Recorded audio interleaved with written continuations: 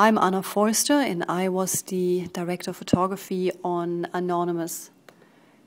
The clip we're watching here is actually very typical for the movie. Shot with really wide lenses, in dark rooms. We used a lot of smoke. No backlight at all, so you can't feel the smoke.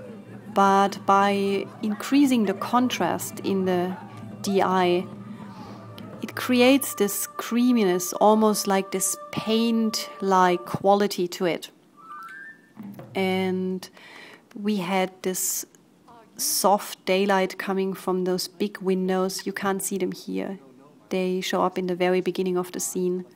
But that was a big inspiration. Those were more like north-facing, lead-colored soft light coming through big windows. That's what we did a lot on this movie.